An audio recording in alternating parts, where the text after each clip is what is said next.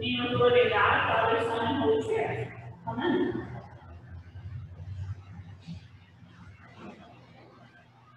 So, we have just entered the season after Pentecost. 2 weeks ago, we celebrated the Sunday of Pentecost. Last Sunday was Trinity Sunday. And now for the next 20-some-odd weeks, we are in the season after Pentecost. We call it ordinary time in the church. And the season after Pentecost is all about seeing how God is at work in our lives, which we talk about a lot and we talk about all year long. But we'll hear some scriptures over the next few months about how God is at work in the lives of those in Scripture as well. We're in the season where we celebrate the outpouring of the Holy Spirit on all sorts of different people in all sorts of different communities and situations. And we're called, like the people in the Bible, to be witnesses to God's good news. So, with all of that in mind, these passages this morning are a little interesting, because sometimes we are expected or need to learn through experience what God can do for us. Sometimes we have to deal with the consequences of doing things our own way, much like the people in that story of Samuel, before we realize that really God knew what was the best thing all along. So we have that story, and then we get to the gospel where we have this Jesus who comes into town and they think he's nuts, they think he's crazy, and they try to kick him out. So what's all this about? I wonder if there's some lessons in this for us. So let's start with the Old Testament. We have this community of Israelites, and God has reminded them time and time again throughout the Old Testament, right up to this point, in 2 Samuel, 1 Samuel, that God will always be there for them. God will offer forgiveness, God will offer reconciliation, God will offer second and third and 50th chances, and yet, the people still seem to think they can do it on their own. They still seem to believe that whatever they have in mind is better than whatever God has planned for them. And we've seen this time and again as they traveled through the wilderness. You remember way back in Exodus, Moses is up on the mountain and they're all upset because it's taking so long to get to the promised land, and they create that golden calf as an idol of God, because that golden calf can really do better than God is doing for them right now. And then a little while later, we get the story of them wanting food, they're thirsty, they're hungry, and God provides them manna, and they complain about the manna. So, the Israelites are hard people to please. God knows this, and yet, He continues to take care of them. He continues to provide for them, even when they complain and whine and forget. As He says again this morning, they've forgotten what I did for them. And that refrain comes up over and over again in the Testament. So the other thing I think is interesting about this story is that the people want a king. And did you catch that it says they want a king because they want to be like everybody else? So think back in your life, thinking especially like middle school and high school, where wanting to be like everyone else is like super important, right? Usually that doesn't turn out well. Usually there's some poor consequences that come from you trying to be like everybody else, right? God created you to be unique. God creates all of us with our own gifts and own talents. So if we're trying to fit in like everybody else, usually that makes us more miserable than it makes us happy. But they want to be like everyone else, so God says, fine. They want this, go ahead, set up this, renew this kingship for them. But here's all this, as a commentator that this week called it fine print. Right? How often do you read the fine print? Well, here's God telling them, like, here's all these consequences. This is what will happen if they renew this kingship. And these kings will take their slaves and take their money and take their harvest and put all their children to work. And it doesn't sound like a really great relationship. It doesn't sound like a really great arrangement.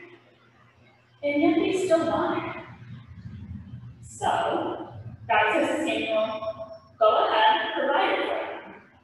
And as we'll sort of hear over the next few weeks, this kingship that Samuel helps them renew lasts for about 400 years. And over those 400 years, there's really not a whole lot of good that comes out of it. The kings do exactly as God has told them to do. So, these people who have been in the wilderness forever and are feeling disgruntled and lost, and they're not really sure who to believe or what to believe, they're looking for like this cure-all. They think this king will solve all their problems, this king will make everything all happy and good in the long run. But they realize, as we often do when we think that we can solve our problems all on our own, that we can't. That God is really the only cure-all that we have. So even when things get tough and we feel like God is not listening and we turn from God, God is still there. God is ready for us when we come back. God will give us second chances and 40th, 50th chances if we need it, because that's who God is. God isn't the king sitting on the throne, barking commands and taking things from us. That's not what God does. Because God is there for us when we need God. And even when we feel like we don't, God's still there.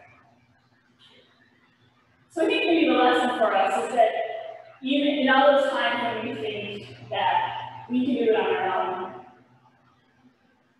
God will let us try, but there are usually consequences, usually negative consequences, that come from that sort of attempt at being our own God.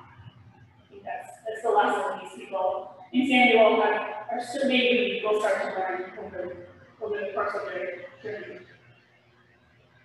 So we move from these Old Testament, long time ago communities that are trying to figure it out to this New Testament community that's still just trying to figure it out. So Jesus comes into town, and there's that passage in one of the prophets that says a prophet is never welcome in his hometown. This is sort of a case study of that. So Jesus comes back into his hometown, his mother, his family's there. These are people who know him. The scribes are in town down from Jerusalem. So there's a lot of people sort of checking out what Jesus is up to. And maybe he's nuts. Maybe he's crazy. Because it looks crazy, right? The things he's doing are not normal. They're not the expected way of living and being and talking and loving people. So he's already made his way around Galilee. He's cast out some demons. He's done a lot of healing. He's done a lot of feeding. He's eaten with people that most of the rest of the community sort of excludes or ignores. So he's already proven himself to be a little different. So maybe it's not so surprising that when he comes to town, people are not really sure what to think, what to believe about him. Because even in our own day, when there's new situations or things that make us uncomfortable or things that are unfamiliar, we react in ways that usually that we wouldn't normally react. So his family looks like they're calling him crazy, but maybe there's a level of protection there too. They realize that the rest of the town is not sure what's going on, and they're trying to protect Jesus. Like, hey, come home quietly, and we'll all be okay. And we know that's not what Jesus says. Jesus isn't going to come home quietly and pack up what he's doing. And the rest of the community, the rest of the town, thinks that he's possessed by Satan, which in the first century was a really big deal. That's why Jesus casts out those demons and sends the demons into the pig and off the cliff. Because being possessed by demons just wasn't good. It was a way of being very quickly and being excluded from whatever you were in. So maybe it is a little crazy though, right? Like, he's talking about forgiveness and acceptance and reconciliation. And all of these ideas and concepts and ways of being that are just not the way most people are interacting in that way. So they're not sure what to think of him, they're not sure what to do. Because this message that he's spreading is just so radical. We call it radical love, radical hospitality. They just don't know what to do with it. But that doesn't mean that we, even in those times when we're not sure what to do with it either, should give it up. Because God is still there with us, sort of leading us with the Spirit's help to try to understand this crazy message that Jesus is sending. So when we have new people walk through the door, we welcome them with love, and we offer a place that's a little bit different than what they're getting out there. It's not a bad thing. Sometimes it's a place of solace, a place of safety. And that's wonderful if we can do that. So this crazy message is a reordering of priorities, helping those he's teaching and preaching to and healing and meeting with, sort of look at what's important in their life and think about it in a different way.